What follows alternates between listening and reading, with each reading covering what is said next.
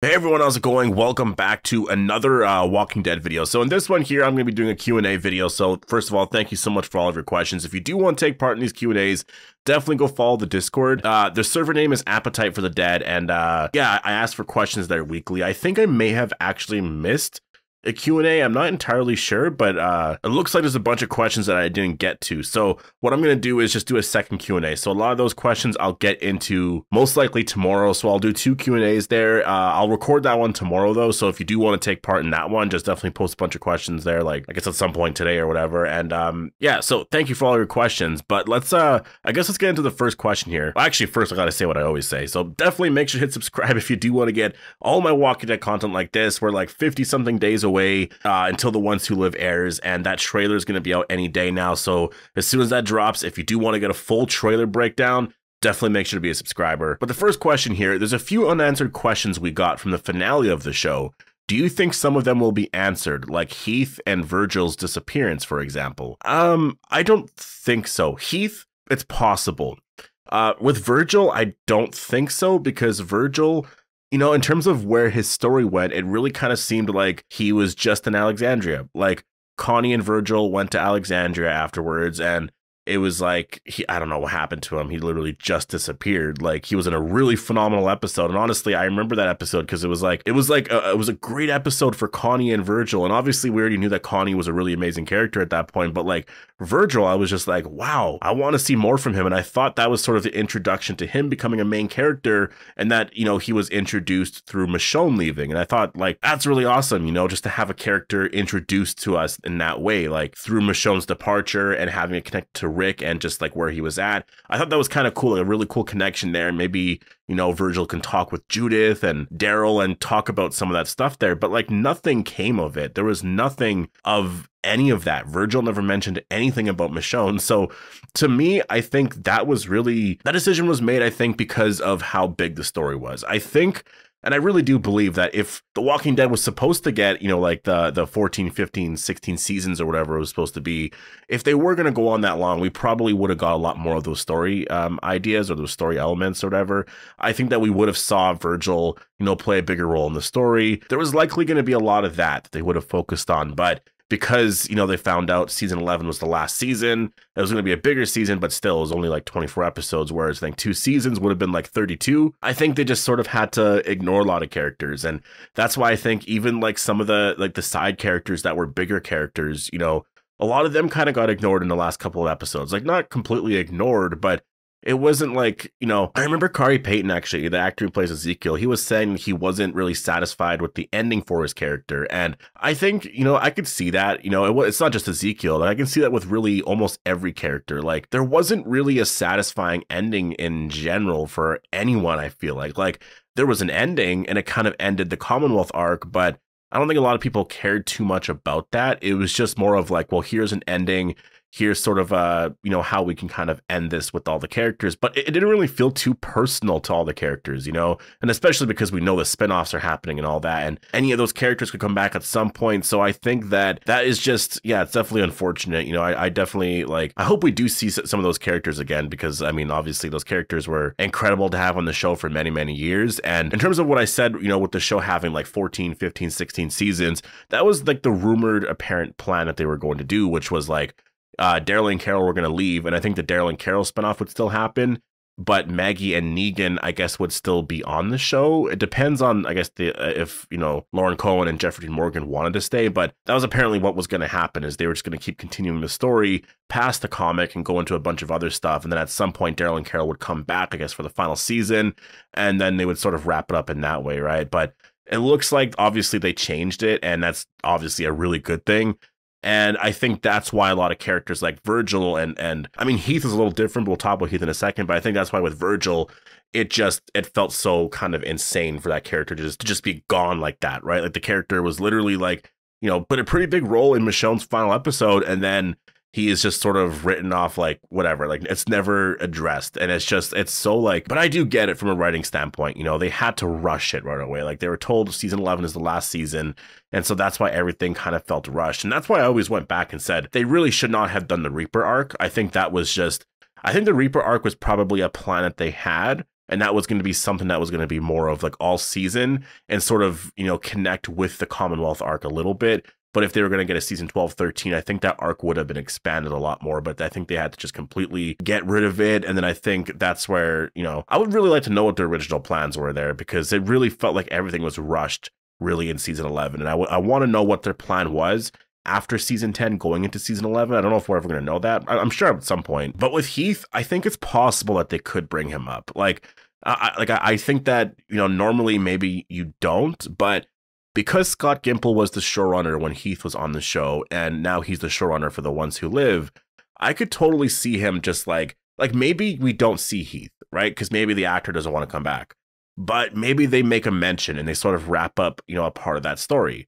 I think that could happen. I could totally see a part where, or a scene where, you know, Jadis just kind of mentions something and says like, oh, I did this before with Heath or whatever. And maybe she's just talking with Rick. Like I could totally see a line like that, which is just like confirmation to us that like, okay, so now we know what happened to Heath. And that's basically that, you know. Could you see Rick Grimes being or becoming the president of the CRM? I could see that for the character.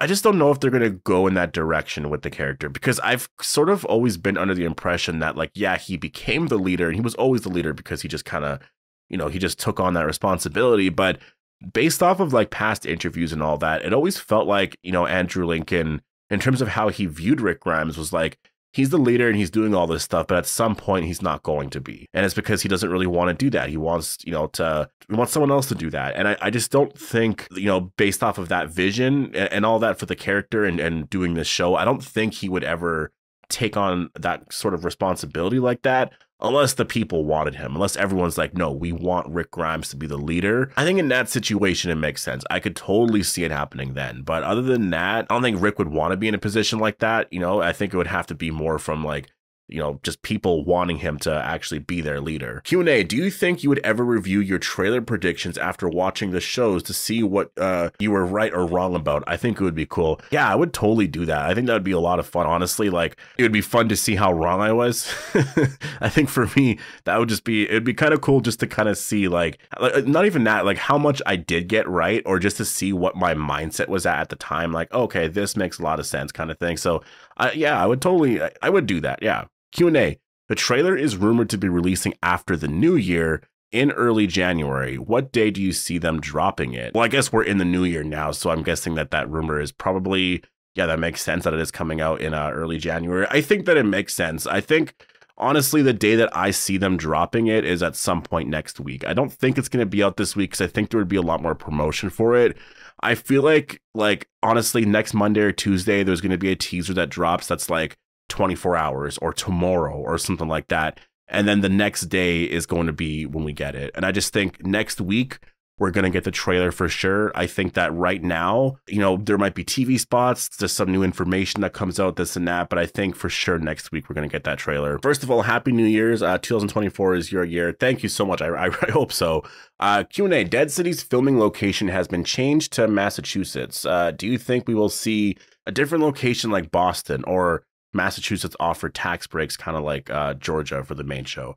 I'm not entirely sure in terms of the business side to it all. I think if we were to see newer locations like Boston and stuff, that would be really cool. I mean, I guess that's if that is like all true. Like if they are filming in Boston, which I guess that type of information probably will be confirmed at some point very soon, because obviously if they're filming there, we're going to see that, right? I think that'd be so cool because, yeah, it makes sense. Like Dead City, it doesn't have to be New York City. You can sort of travel anywhere you want. So I guess traveling to Boston and stuff, I think would be kind of cool just to be in like different locations and stuff. And you can kind of go everywhere. You can go back to New York City as well, but introducing newer cities and stuff like that, I think would be a really cool idea. And I think that, yeah, I mean, I think if that did happen, that would honestly be really, really incredible. So I hope so. I hope that does happen. Q&A, with all the talk about HBO doing their own adaptation of The Walking Dead, how would you feel if HBO leaned into the Telltale's version, doing the story following Clementine and Lee? I mean, I do want that story no matter what. Like, I really do I want that story. So yeah, I'd be totally up for